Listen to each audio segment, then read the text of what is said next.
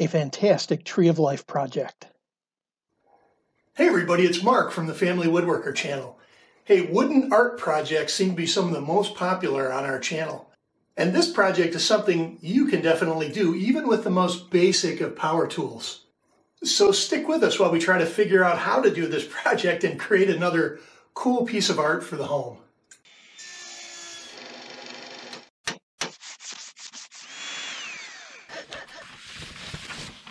Well, the first thing I did is I went out to the internet and I found some representative pictures that looked pretty cool. And I printed them on some larger paper. The one that I like is about 10.5 inches. And I wanted to use a ton of my scrap hardwood. And a lot of little pieces in different colors, they're going to work out well. But if you don't happen to have that, you can head to the trusty home center with the terrible elevator music and pick out a couple different wood varieties. For that matter, you could also buy just some inexpensive pine and use that as the basis for your project and maybe add a little stain to provide some color variety.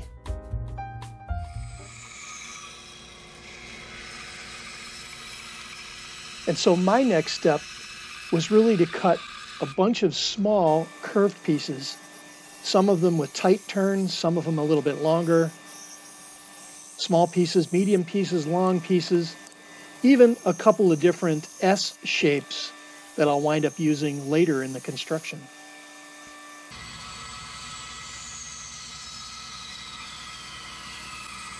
Here's a darker piece of hardwood called African Wenge. It was really beautiful.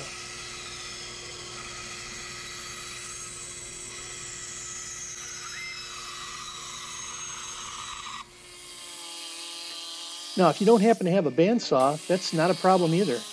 Just an inexpensive jigsaw will actually get this job done. For less than 30 bucks, you can have this tool and you'll use it for a bunch of different things. So here's all our cut pieces. Actually, with the different varieties of scrap wood that I had in the bin, I got a nice little color variety here, from some cherry material to some dark African Wenge, some oak. It's actually going to be a nice variety, but if you don't have that scrap bin, don't worry about it. Remember, we talked about going to the store and just picking up an inexpensive piece of pine. You can do that, and then with some wiping stain, actually add some color variety to the pieces you put together. And so with a dark walnut stain and maybe a cherry hue, and I like leaving some of the pieces unstained as well. I hope you don't mind if I ask that you subscribe to the channel and hit the bell notification icon too. It really does help our little channel grow.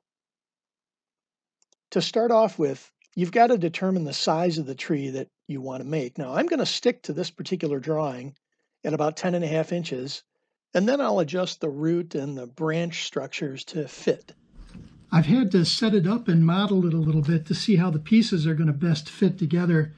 In fact, I even started to clamp together some small assemblies, and I went back to the bandsaw to cut out a couple of these S shapes, which I think will help me make the turn from the trunk to the branches.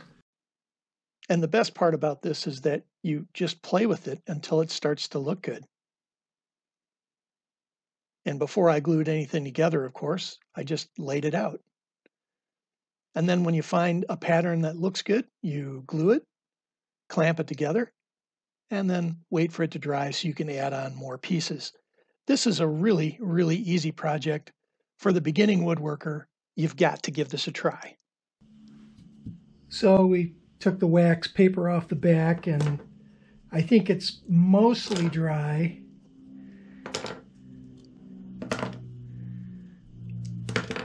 And it looks pretty cool just the way it sits.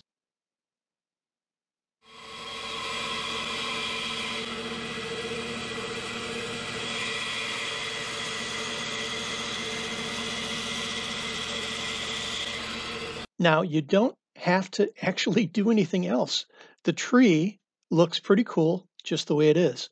So if you want to find a way to attach some wire or some string to the back of it, you could hang it up just like that. But I like the idea of putting it inside a wooden hoop that I'm going to make myself by cutting a round form out of the plywood you just saw, and then take some thin strips off of this piece of aspen that I had in stock. It's a very light colored, soft wood, easy to bend.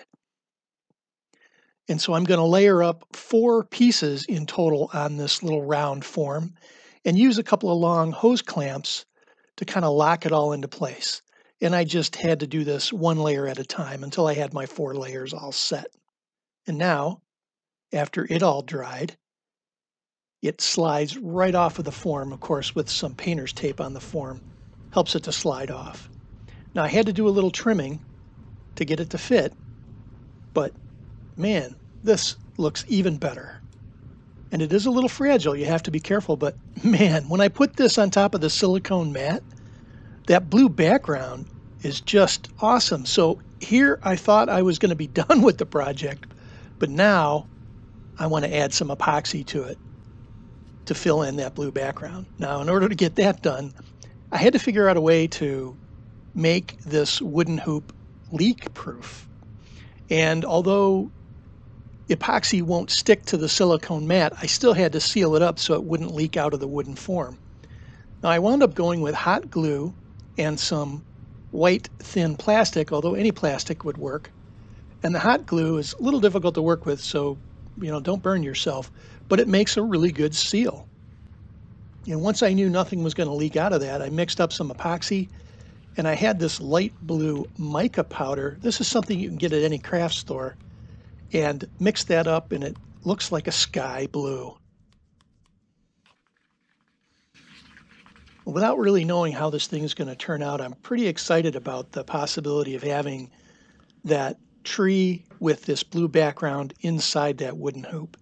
And although I was never really planning on doing all of that work, and you don't have to, this can be a simple little wooden project that you can stop after you get the tree done, but inside the hoop with a little epoxy in the background really looks just wicked awesome.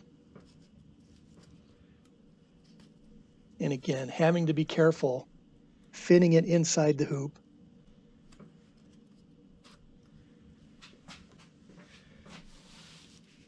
But then press it down into the epoxy, and it just looks ridiculous. It's beautiful. Now, it takes 24 hours to cure, and so you're getting a full shot here of what it looks like. And it looks pretty cool up in the window, in any room, even hanging on a wall with sort of a light paint color looks fantastic as well. Now, depending on how complex you want to make this project, again, making your own wooden hoop, this would fit inside of a rectangular picture frame as well. There's a lot of options you could use to make this your own. Ladies, dudes, boomers, millennials, and zoomers, man, I hope you give this project a try.